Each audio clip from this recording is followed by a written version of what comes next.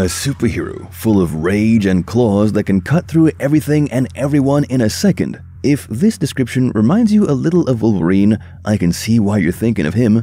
But today, we will talk about Ripclaw. Ripclaw is a superhero from Image Universe. With similar powers like that of Wolverine, Ripclaw might be easily passed off as a Wolverine copy, but that is not true. With powers such as astral projection and psychometry, Ripclaw has his own ways of dealing with things happening around him. And in this video, we will dive deep into Ripclaw, his powers, and what makes him who he is.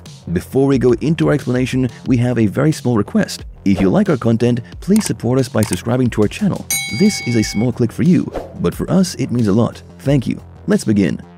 Ripclaw, a metahuman with cybernetic enhancements. Ripclaw was born on 1st April 1969 under the name of Robert Beresford. He is a Native American from the Iroquois Nation. This is in Northeast America. As a child, owing to his comparatively paler skin, Robert noticed the mutations in his hand right off the bat. He was not quite sure about the mutations and tried not to pay attention to them. However, during a sparring session with a classmate, Robert's traits became unavoidable, which led to Robert asking his father about these unusual things that were happening to him. Since puberty was not the answer for a genetic mutation in his hands, his father decided not to tell him anything, hoping Robert would let the thing go. Spoiler alert, Robert did not. Robert decided to search for answers, and that search led him to end up in the hands of the local shaman at the Apache reservation. This shaman told Robert about his ancestors, and because we know that it is better to get information from the source itself, a ceremony followed, where Robert got to talk to his ancestors himself. These spirits told Robert that his purpose was to be a great warrior and lead the Indian people back to their glory.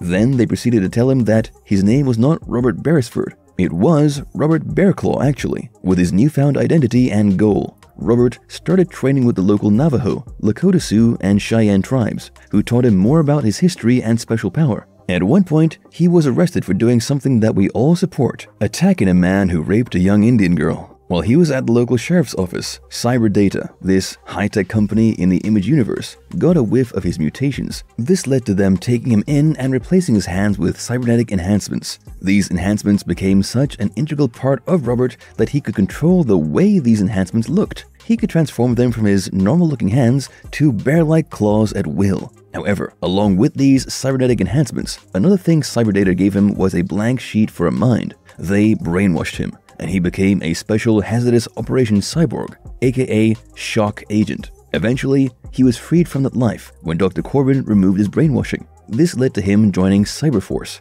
where he went on to have many adventures and even work with Wolverine and Psylocke from the X-Men, along with the Justice League of America. Ripclaw meets Wolverine. Cyberforce and X-Men crossed paths thanks to a fateful event that brought them together. This happened when Cyblade, aka Dominique Thibault, was captured by the Hand. They took Dominique into a safe house that was in Tokyo. Ripclaw went through hell and killed everyone in his path to save Dominique from being brainwashed by the Hand. After he killed everyone from the Hand, a sentinel appeared out of nowhere and seemingly killed Ripclaw. We only see a piece of his garment lying on the floor. Some time passed, and Logan found that piece of cloth with Psylocke while they tried to put two and two together. Thanks to Logan's nose, Psylocke and Logan both ended up under Tokyo, deep into the sewers, where they found two sentinels taking a nap, while Ripclaw and Cyblade, who were not dead, were trapped in these glass tubes with liquid. Logan broke both of the Cyberforce agents free. This led to all four of them introducing themselves to one another, and that brought up a bigger question. Why would the Sentinels capture Ripclaw and Cyblade? Because they were not mutants, only people with cybernetic enhancements. While they were pondering over this, the Sentinels woke up from their nap and decided to go back to their basic code: kill mutants on sight. Luckily, two men with claws and two ladies with energy blades are formidable opponents, and the two Sentinels are taken down quite swiftly. Logan offers Ripclaw and Cyblade to come and stay at Professor X's school, but the Cyberforce members refuse, owing to their own personal affairs. This meeting was short and sweet, but the comic ends with a hopeful possibility of next time, where we might get to see X-Men and Cyberforce working together again. The entire Justice League struggled to defeat Ripclaw. In this comic book, we get to see Ripclaw being the villain. He has the God Tech, which allows him to resurrect people from the dead with the help of viral organic technology. This God Tech was given to Ripclaw by Karen, aka Velocity, who was his love interest. Karen thought that the God Tech would be able to help him, but it did not end up the way Karen originally planned. Ripclaw heard the Song of Creation, which made him mad, and now he had to be stopped before his army of reanimated corpses with a bare semblance of life wreaked havoc everywhere. The reanimated corpses of the Russian space team killed a lot of students and police, which led to the Justice League and Cyberforce meeting each other. This meeting was quite something, as we got to watch the different dynamics between the two teams. We had Wonder Woman and Ballistic get off on the wrong foot, while Batman and Cyblade shared a rather flirtatious moment. Stryker and Superman, however, had very different approaches on how to deal with the undead corpses. While everything was happening, Manhunter realized what Karen was going through. Thanks to Manhunter, we get to take a look inside Karen's psyche and learn about the grief that she's been carrying with herself the entire time. After this, our heroes finally find out where Ripclaw had been hiding. Completely crazed and deranged, Ripclaw sat in the corner of the cave, talking about how his friends brought more food and how he needs to make more children, create more children who could go out there and claim his birthright, food. Understandably, this was not a conversation any sane man would have with himself, and that's when the Justice League and Cyberforce teamed up to take him down. However, this takedown was not very easy, because Ripclaw, after assimilating the god tech, was way more powerful. He sliced into Superman easily when Superman approached him. This did not end well. A huge fight ensued between Ripclaw and everybody else, trying to figure out which would be the best way to deal with him. Finally, Cyblade decided to cut the god tech out of Ripclaw's head because nobody else could figure out a way to stop him from doing his bidding. The army of organic technology kept rising, and it was overwhelming. It was almost like they were fighting a losing battle. When the god tech was cut out of Ripclaw, Karen was happy because with the extracted god tech, she might have been able to bring Ripclaw back, who had escaped during the explosion. However, while extracting the god tech, the tech tried to bind with Manhunter, essentially killing him. Karen was forced with a choice, either to save Ripclaw or to save Manhunter. As being a superhero means sacrificing a lot of things, Karen sacrificed the chance to fix her love by giving the god tech to Manhunter and bringing him back to life.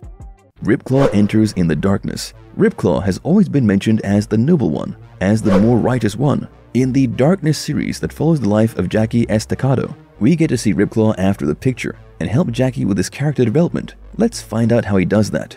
Jackie Estacado is the host for the Darkness, which is this entity that is the enemy of God. This entity always takes male hosts, and after Danny, Jackie's father, it takes Jackie in as his host. Using a dark power to do dark things is something Jackie has done all his life, but when he meets Batman, he decides that he will make some changes in his life, and that starts with him leaving the Mafia. While under witness protection, he visits a strip club where he ends up meeting with his beloved Jenny. However, once he leaves the bar, he ends up cornered by thugs who are ready to beat him up. Jackie then uses the power of darkness to scare them away. That is when Ripclaw enters the picture. Ripclaw has taken his role of being the true warrior very seriously, and the darkness and his powers are something that Ripclaw is not a fan of. Ripclaw and Jackie meet, and they duke it out. While exchanging blows, Ripclaw mentions how Jackie is doing a disservice to the power as old as time by yielding it in such a way.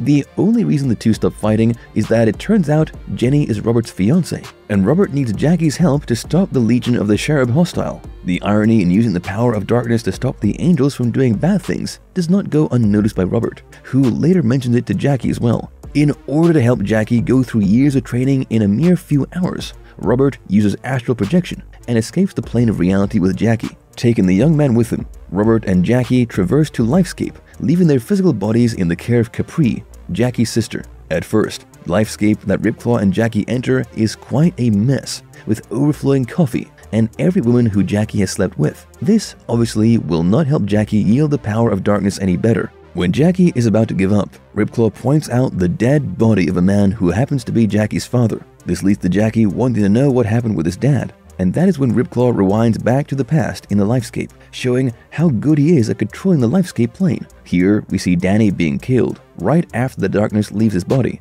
because Jackie is born. While this is happening, Capri is going through a dilemma of whether to take the darkness for herself. In her monologue, we learn that everything she knows about herself and the darkness is all because of Ripclaw. We learn that Ripclaw is quite the knowledgeable man when it comes to ancient powers, and he has helped Capri yield their powers with ease. Coming back to our two boys, we see them go back to the day when Jackie and Capri were old. We watch Father Brendan, the one who was nice to Jackie in the orphanage he grew up in, take Capri with him. Jackie tries to stop him, but lets him go in the end, having faith in whatever is going on around him. Ripclaw urges Jackie to face everything from where it began, and pushes Jackie to meet with his dying mother. Jackie's mother asks him to do some good in her dying breath, which gives Jackie the much-needed emotional breakthrough. With his plan successful, Ripclaw gets out of the lifescape along with Jackie. While they come out, the Legion of Cherub hostile emerges and Jackie, for a second, hesitates to think of how he can even defeat them. That is when Ripclaw guides him with his vast knowledge of the universe. Ripclaw makes Jackie realize that, deep down,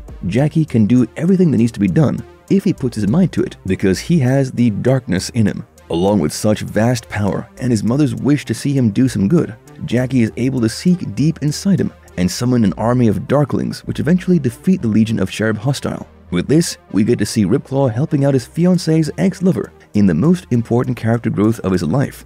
Is he better than Wolverine? When we look at the power of the two characters, Ripclaw and Wolverine, they are very similar. The powers of these two characters, along with their personalities, are extremely comparable. However, we get to see that Ripclaw excels in one aspect in comparison to Wolverine, that is, the spiritual aspect. Silvestri definitely wrote Cyberforce as a bootleg X-Men, but then he leaned heavily into each character, especially Ripclaw. Instead of just focusing on his powers and everything, the focus is on his heritage a lot. As we have mentioned, Ripclaw is Native American, and he was essentially raised by a shaman at one point. It is no doubt that Ripclaw is extremely well versed in spirituality, and knows how to help people with their spiritual journeys as well. This is something we see repeatedly when we follow the stories with Ripclaw, and we can see how his character is a better copy of Wolverine. When it comes to spirituality, Ripclaw is definitely a winner in my eyes.